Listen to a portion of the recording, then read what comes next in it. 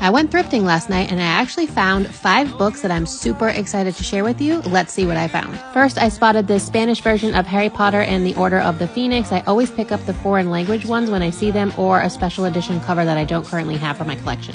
This Tessa Bailey Secretly Yours was definitely in the wrong section, so I grabbed this. Then I went through the totes at the end of the book aisles and found 3 books from my wish list, so that was really exciting. First, Lessons in Chemistry by Bonnie Garmis, Red, White, and Royal Blue, and then Every Summer After by Carly Fortune.